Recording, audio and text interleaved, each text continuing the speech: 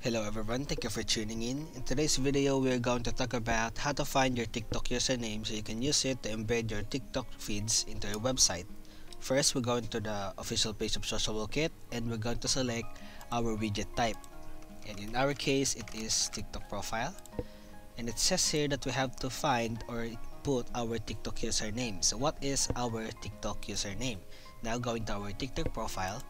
In here, we're going to use this profile from the Martel as an example for our video tutorial. So the TikTok profile is this.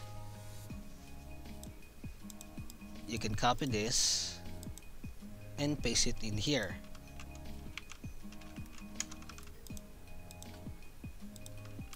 Here it is, and we're going to click next.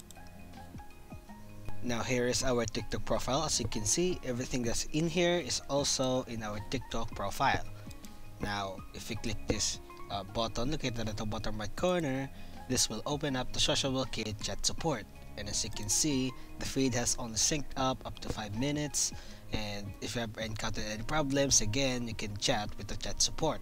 And if you click this basic tab button, this will open up this, which you can see is your TikTok profile or your TikTok username. And that is all guys. Thank you guys for watching, and I'll catch you guys in the next video tutorial.